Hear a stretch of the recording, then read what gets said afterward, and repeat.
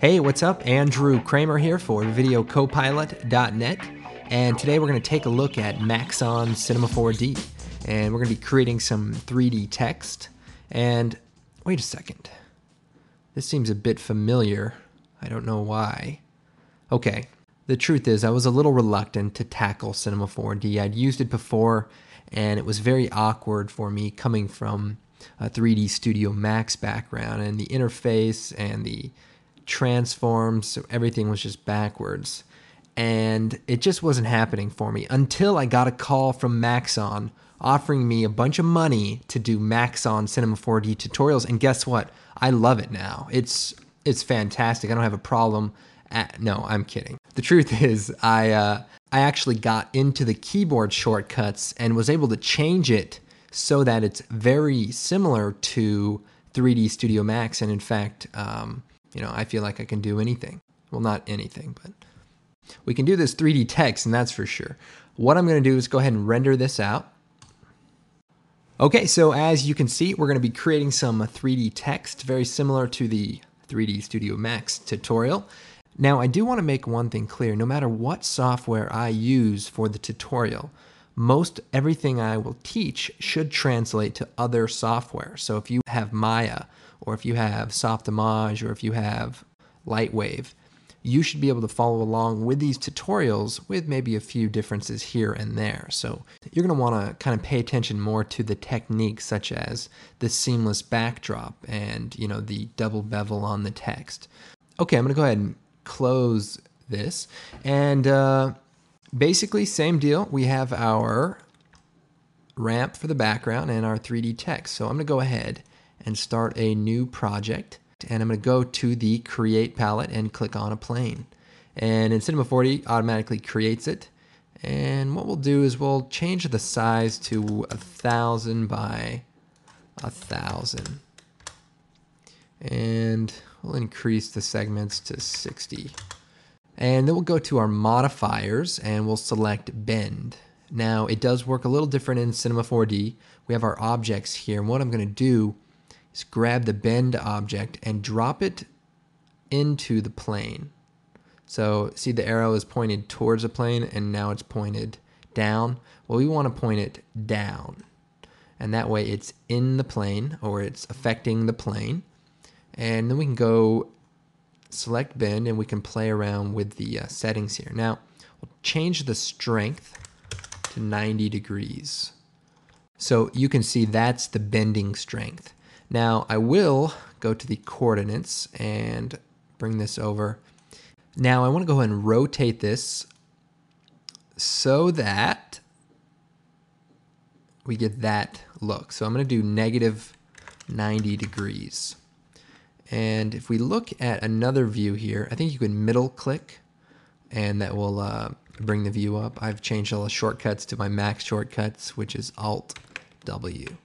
But as you can see, we've created a 90-degree bend, and that's looking pretty good. I didn't get a chance to use the watermelon joke, but another time. Now let's go on to the text. So we'll go to the Shape Create palette, and I'll click on Text, and that's going to create some text here. And we'll go ahead and take the Rotate tool, and we'll rotate it so that it's facing the camera. You can hold down Shift, and it'll snap every 5 degrees. Usually text should be facing the camera for readability. And then we'll take the Move tool, and I'll move it forward. So there's our text on our background. Now, let's add the 3D aspect to the text. Again, slightly different, but pretty similar. We're going to go and click on the Extrude NURBS. I don't know what this is. This is like a, let's see. I don't know, modifier for shapes, perhaps. And I'll click on the Extrude NURBS. Now it works a little different. What we're going to do is drop the text below the extrude, and then we'll get the text to extrude out. And then we select the Extrude NURBS modifier, and we'll go to the object setup, and we'll set it to 0, and we'll increase the movement so that it comes out forward. So you want this value to be 45 and this one to be 0 and 0. So there we have some cool 3D text, and then we can go to the cap option and change the end cap to fillet cap. And look at that. Nice, cool 3D text. And then we're going to duplicate this or copy paste it. We'll select the extrude NURBS modifier and choose edit, copy, and edit, paste. And now there's two, and we can just move one of them back a little. And then we can change the start cap to fillet cap and the end to none. And then we can increase the radius, or actually the end to cap. See, I don't know what I'm doing here. And so as you can see, we've created that text, and we can, change the radius as needed. But it looks pretty good. Let's go back to the side view here. And then if we right click, you can choose rectangle selection and select objects. And then take the move tool, and we'll just move it down. Let's see, our plane is the white one, so we'll just move it just about there. And there we go. And then I'm going to go ahead and just scale our plane up. So we'll just increase the width and the height of the plane so that when we move our camera in, we don't see it. No, actually, I'll just move it over to fill in the space. So here's our text, and we'll do a quick preview, and it's looking not too great. But let's go ahead and add some materials. So to do that, we'll just double click in the blank area, or just file, new material. And we can edit it here, but I actually like to double click it because in 3D Max, it's kind of a floating palette, and that's the way I like it. So what we'll do is we'll add a reflection map. So we'll check that. And then if we click on this button, we can pick a material. So if you have a cloud or some sort of environment map, you can use that. With this HDR image, I'll choose open. And this map is actually HDR, but it doesn't really matter. You can change the brightness, which is sort of the reflectivity.